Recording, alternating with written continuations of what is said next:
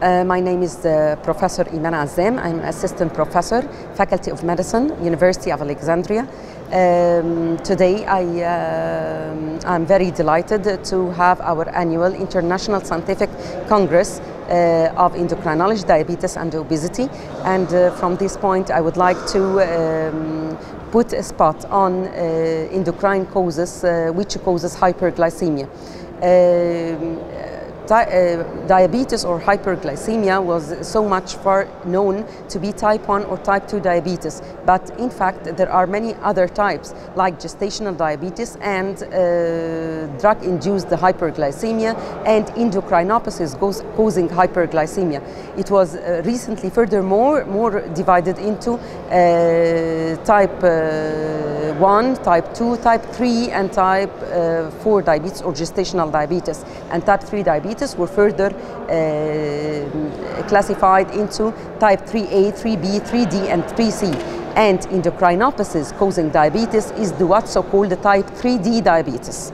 Endocrinology causes or endocrinopathies causing hyperglycemia is acromegaly, which is an increase in gross hormone secretion by the pituitary gland or ectopic secretion of gross hormone and IGF-1.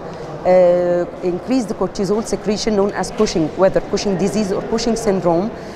Increase in catecholamines secreted by the adrenal glands, causing pheochromocytoma and other tumors of the adrenal glands like Conn's disease. Other GIT tumors like vipomas, glucagonomas, these are rare conditions, but they all cause increase in type 2 diabetes. There is also Poems syndrome and other rare syndromes that cause increase in blood sugar level.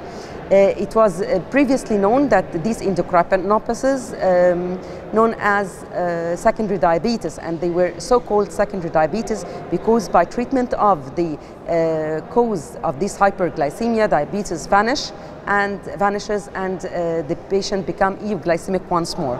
Thank you, and may we meet again.